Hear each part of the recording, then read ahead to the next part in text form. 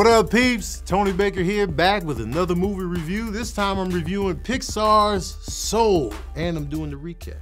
So I'm gonna do a quick review at the beginning, and then spoiler alert, I'm gonna do a complete recap. And if you don't want to get spoiled, get your ass out of the video. Then you can come back for the recap. Now, to the review part. Pixar's track record is unprecedented in movies. Like, Pixar has a phenomenal track record. They have far less blemishes than they do crowning achievements. Matter of fact, the only Pixar movies that I saw that I didn't really care for, even I can say nothing was trash. Like, Cars was a little bit too childish for me. The sequels, in all fairness, I didn't even watch. I saw the first one, I was like, oh, it's for the kids, and I left. You know what I mean? And so I was like, all right. I haven't seen Monsters University. I haven't seen Brave. I haven't seen The Good Dinosaur. And I also didn't see Onward, which I need to watch. That poor movie came out in prime pandemic strike, and it just got, oh, I got a raw deal. But I've heard good things, for the most part, for Onward. But those are the ones I haven't seen. Even the ones low on the totem pole are still good. With Pixar, man, you know they got the access codes to your emotions, your tear ducts. They always gonna get you. And Pixar knows how to get the adult. They go right past the kids, straight to your soul. Soul is no different. Soul is about a guy named Joe that he's all about music. He wants to be a musician. He wants to be a jazz musician, touring the world, playing the music. Because once he plays the piano, he's in the zone. Bliss, he's out of here. I get it. I'm a dreamer as well, as we all are. You know what I mean? I'm a dreamer. And so, you know, he's teaching music at a high school or whatever, but that's not his passion. You know, he's just doing this to pay the bills, get by.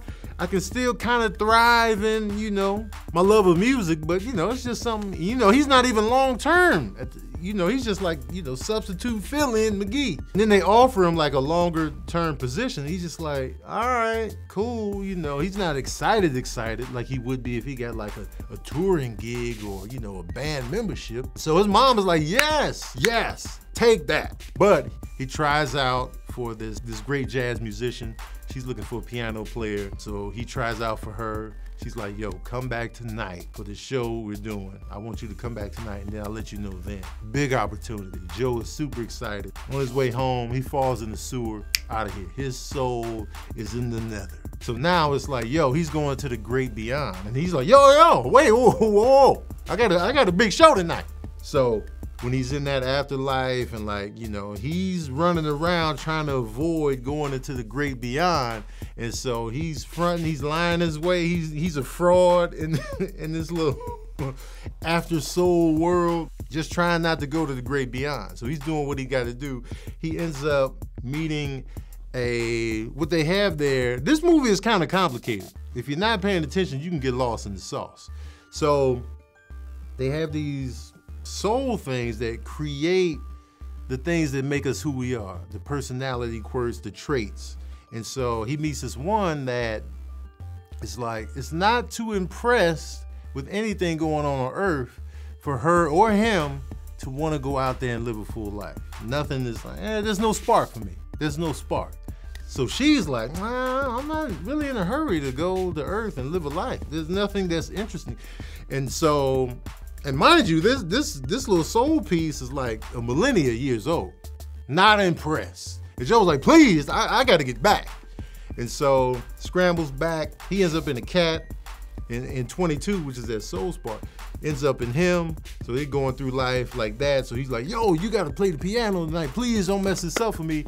And meanwhile, he's a cat. So he's just meow. And so people are like, what the hell is this? So to wrap this review up, this movie does a great job in connecting to people that are dreamers. People that, you know, are looking for your spark, have found your spark, are out here living in your spark. This is for you. So this movie connected to me because, you know, I've never been interested in the lifestyle of, you know, I'm gonna do this for a living. You know, I'm gonna go to college, get my degree and do this. Mind you, that's great. But for me, you know, I've always wanted to act and create and be an artist, and, like, you know, that's the stuff that I'm passionate about. And, you know, it's uncertain. You gotta keep going. There's a gamble to it. It may work, it may not, but you gotta go for it. And that's what this movie is about, for the most part, but there's an underlying message there as well. Jamie Foxx was great as Joe, Tina Fey was great as 22, great voice cast. I love how they made New York a character in this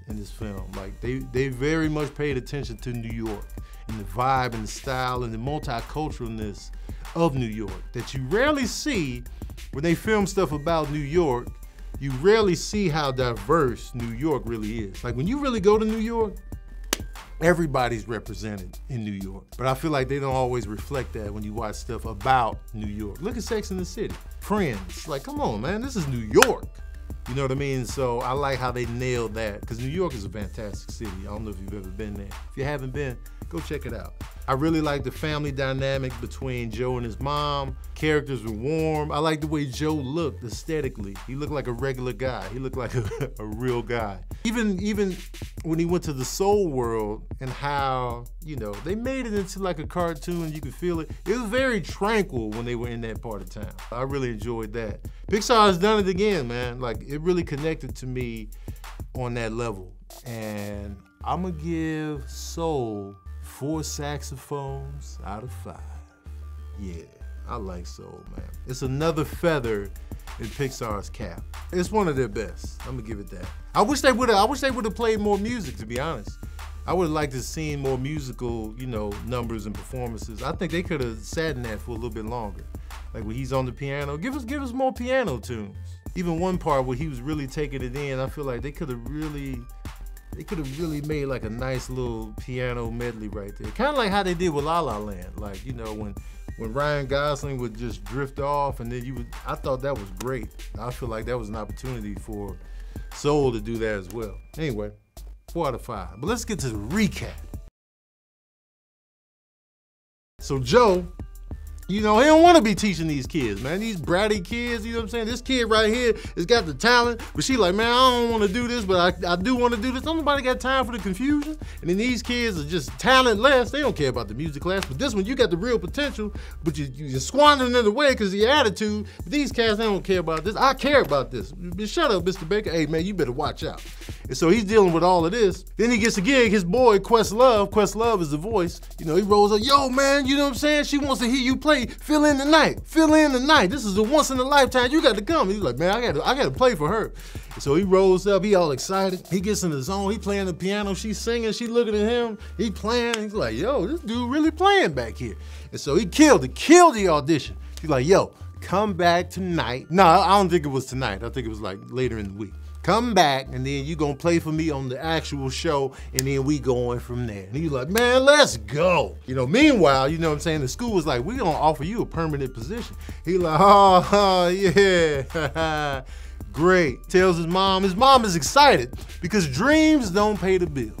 Dreams don't pay the bills. How many people can relate to that? When our parents are like, they may not get what we're doing. They may not support what we're doing 100% because they're scared for us to be like, that's gonna be a hard life financially. How you gonna get by? They love it when we have something more concrete where we can, you know, provide for ourselves or our families or whatever the case may be. And, you know, dreams really don't pay the bills. They can. If you stick to it and you work hard, the dreams can definitely pay the bills. But in the meantime, so you kind of feel mom on that a little bit. But he was just like, man, forget that. I got the showcase. I'm about to kill it on this piano.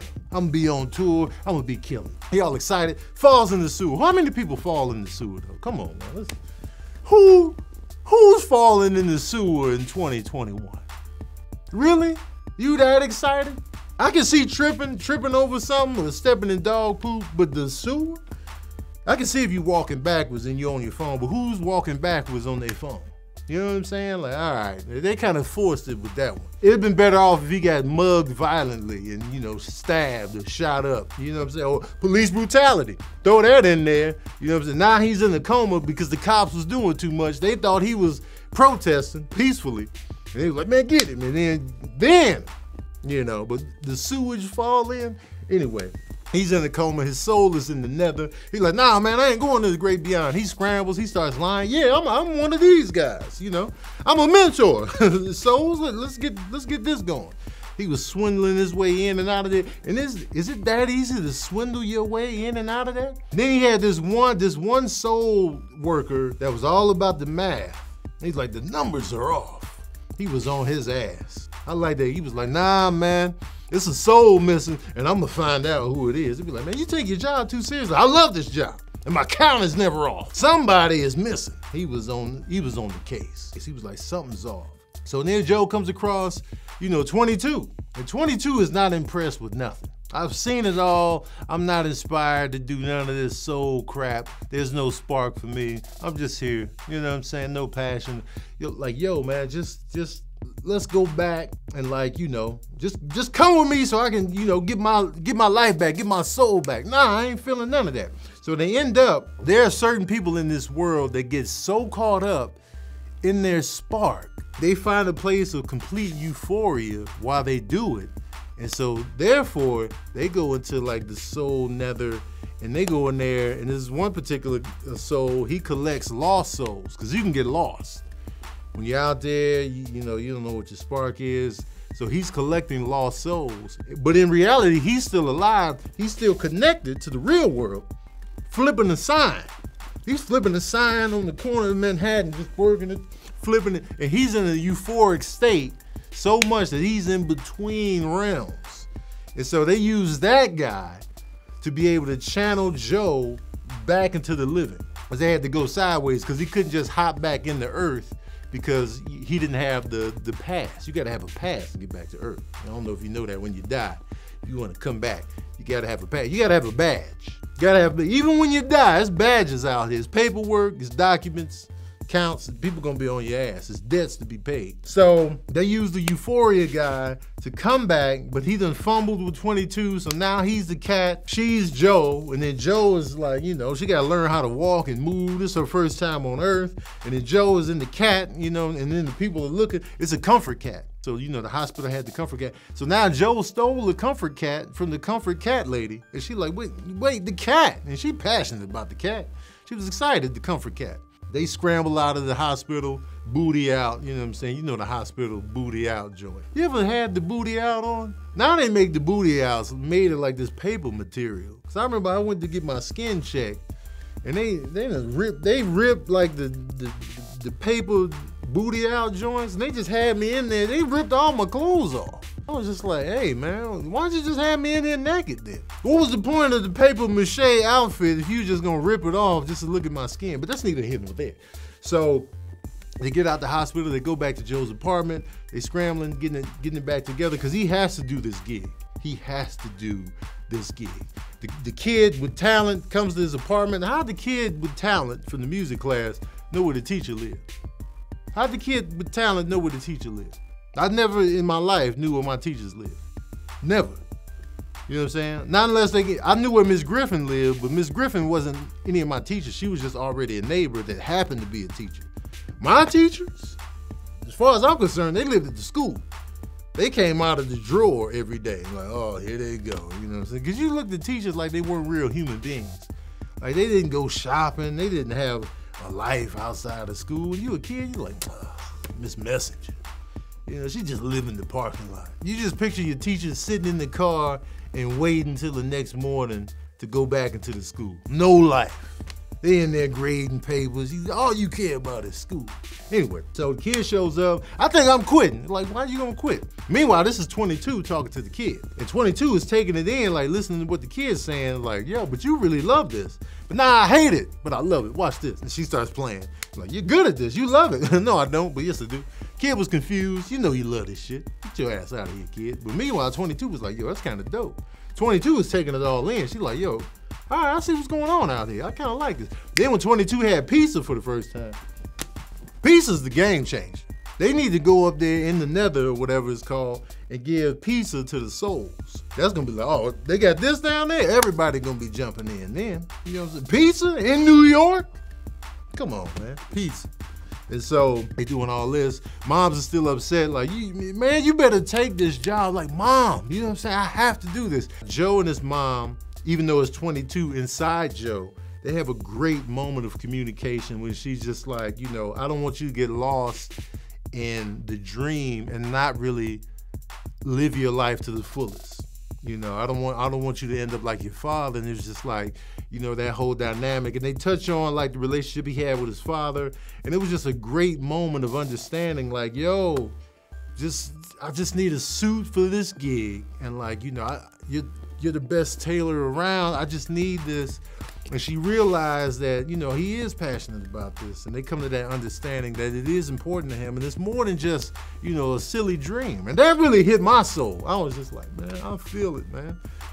And to have your parent or your loved one come to grips and an understanding of what you really want for your life, oh, it was a great moment. And I love how his mom looked. She had the natural hair and the short. She looked like a real person. I was just like, this was a great scene, man. My eyeballs were jiggling a little bit. Mom comes through in the clutch. He has a great blue suit on, you know what I'm saying, there on the L train. When it came down to it, he killed it at the showcase. He killed it. And then he was like, he asked the band leader, like, yo, what's next? What are we doing now? He's like, I'm going home. We got another show tomorrow. That's when he realized that, you know, it was dope, but that's all to it.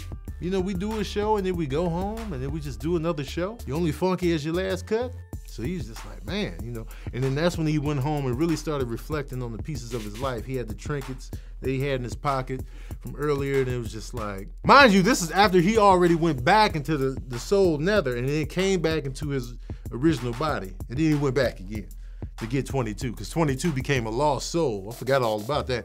22 became a lost soul, so he had to go save 22, and then he was gonna sacrifice himself so 22 can experience a full life. And I was about to be pissed if they were gonna do that. And I was like, so he gonna die? Man, forget this movie, man.